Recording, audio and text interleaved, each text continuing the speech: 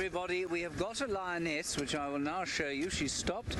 She was with that big famous male lion, Scarface, who is yet to pick his head up off the ground. So I'm afraid we're going to watch her for a little while. We can't go off-road in this area, but we're told by our very fine game scout behind us that there is a road not too far from here that she's heading towards. Now that is encouraging because she's going towards a fairly large grouping of wildebeest, and you can see if I was a lion, this is exactly the grass I'd want to be walking through. Look how beautifully camouflaged she is.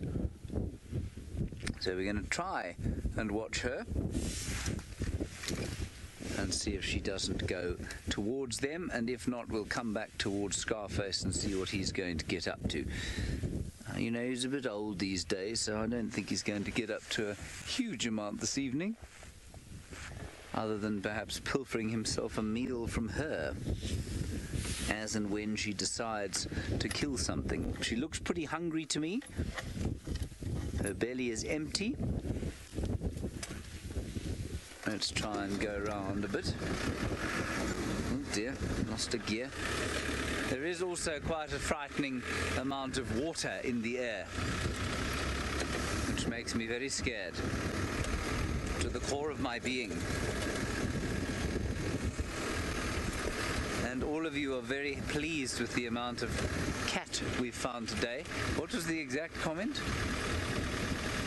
Cat-a-day. It's not Saturday, is it? Oh, right. There are thousands of wildebeest in here. Kirsten says it's Monday, which is Meow Day. Now, where is this track? Yeah. This looks like a track. No, that's not a track. I'm just trying to keep an eye on her because she's disappearing now.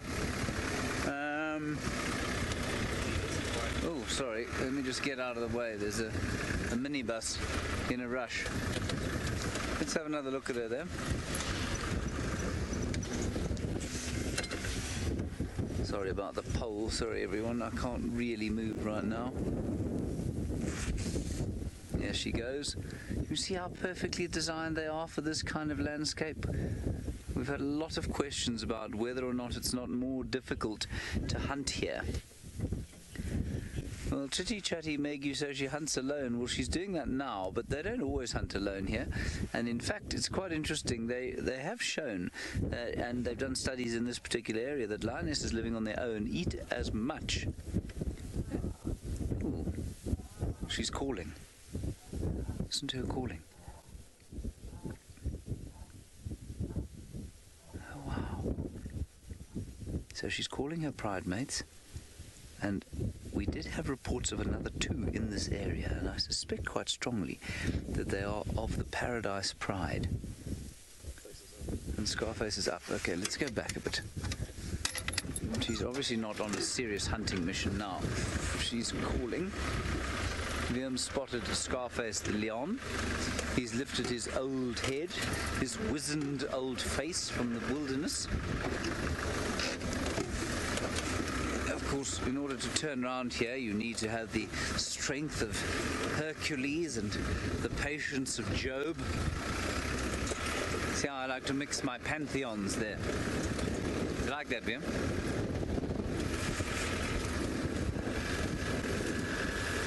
I don't suppose Job can be considered part of a pantheon.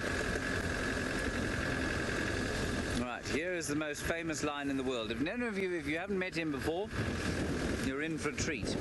He's got a seriously, what should I say? Iconic face, I guess. But on account of the fact that most of his left eye is missing. His right eye, sorry.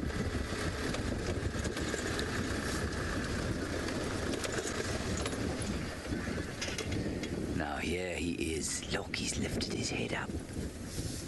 Hello, old fella. Hello. There he is, along with the lights. Beautiful.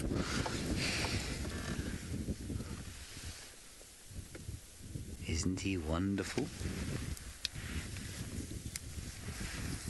And I say he's the most famous lion because, of course, people come here to see him on account of the fact that he has just such, you know, he's been in this area for ages, obviously, but he's so easily recognizable. So everyone knows of Scarface.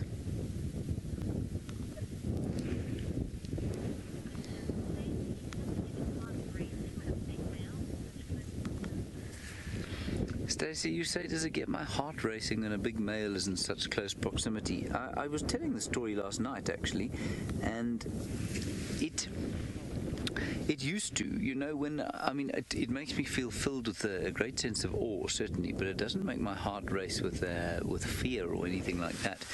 But it certainly used to. In the very first lion sighting I ever had from a vehicle was when I was training, well, you know, close line sighting like this. I mean, he's sitting, what, about 30 feet from us, but more than that, 50 feet maybe. And the first time I saw a lion, he was an inexperienced lion, he didn't know vehicles very much, and he dropped his head down in that kind of classic, I'm a bit threatened, I might charge you kind of a posture. And I will never forget how my heart raced then.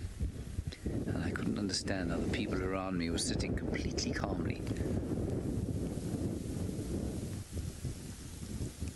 He's an impressive fellow, isn't he?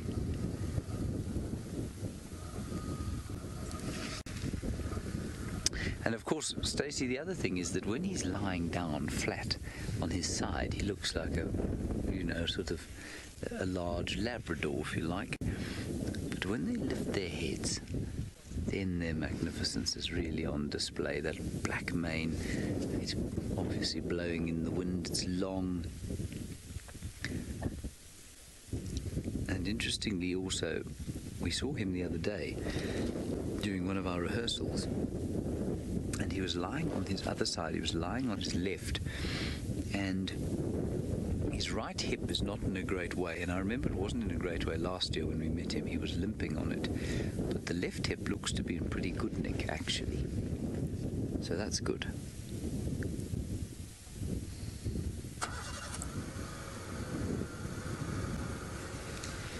Now I wonder if he will get up and do something. And well, yes, all of you say that his mane is stunning and he's having a good hair day. I'm not sure that these lions ever have a bad hair day, to be honest. I think they have wonderful hair days all the time. Fiam, smile, you're on camera. Again, yes. I said to some people today, they stopped next to us, we were with the Angama Pride, and I said, why are you taking pictures of us? And they were such hilariously friendly people, but said in their accent, they were from China obviously, and they said, because you are so handsome, all three of you. And we all fell about laughing, they fell about laughing, and the lions disappeared into the lugger. We're not nearly as handsome as Scarface, the male lion. Try and move a little bit from here. We'll go a little bit forward and get a nice view. You two. And we'll just see if we can't get another view.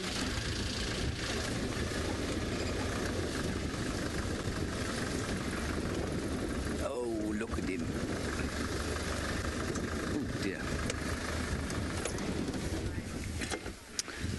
Now, take a good look at this male lion. People tend to think that lions of the Mara are the biggest in the world and the crocodiles are the biggest in the world. But I tell you what, I think if you were to put him next to one of those Birmingham boys, they would be a near thing. Let's go and have a look.